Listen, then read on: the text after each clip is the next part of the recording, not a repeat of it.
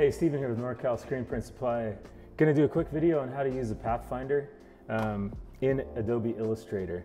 I remember when I figured out how to use the Pathfinder, I was really excited because it saved me a lot of time. And before using it, I spent a lot of time clicking on a bunch of different things, trying to select one group using Magic Wand, and then subtracting them out of one layer and adding to another layer so that my print didn't print over each other. And I'll explain this and go through the video. So here we go. We have our Your Design in Adobe Illustrator. Got a couple windows open. First, I'm going to demonstrate just kind of how to use the Pathfinder, at least for creating separations. So you see I have two vector objects, a circle and a square. Right now, these are completely separate. They are not subtracted out from each other. So the Pathfinder really, all it does when you select both objects and you go to the Pathfinder, it's going to, depending on which command you use in the Pathfinder, merge is the most useful one. So if I hit merge right here, you'll see when I take the square away, it's going to subtract out the square from the circle. So pretty simple, but it's very useful in screen printing, and we'll go back over to our two-color design here and demonstrate that. So say, for example, I'm going to print this two-color on a white shirt. I don't necessarily want to print the blue ink on top of the orange rectangle, so what I'm going to do is subtract out the text, the blue text. How do I do that? Well, I'm going to go to my Magic Wand, so I select all of that color.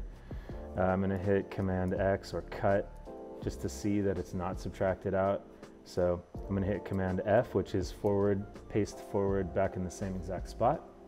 Then I'm going to go to my direct selection tool. I'm going to select all of this stuff. I'm going to go to our Pathfinder just like we did with the square and the circle.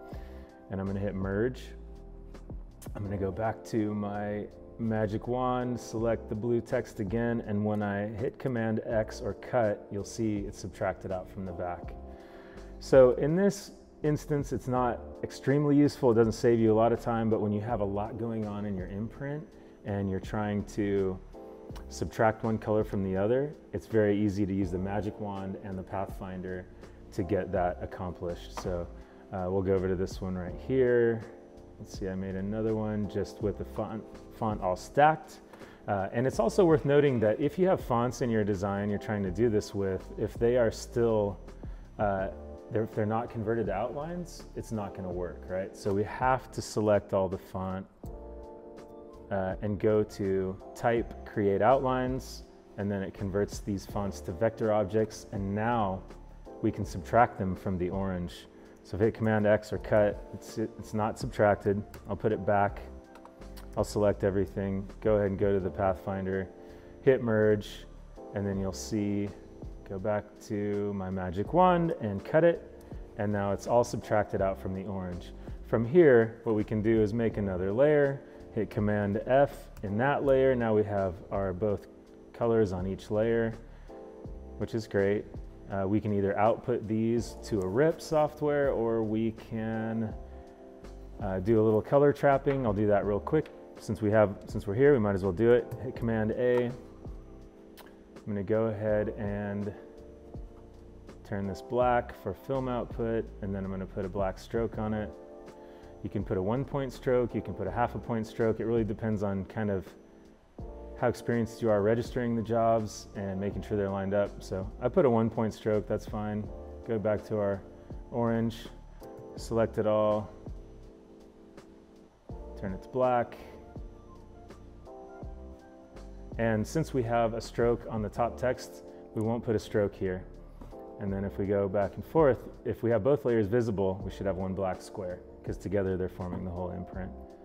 So there's our top text. There's our bottom orange color or square. And yeah, use the Pathfinder to accomplish this. If you have any questions, leave them in the comments. Hope this was some assistance or some value to you. Thanks for watching, and we'll see you on the next video.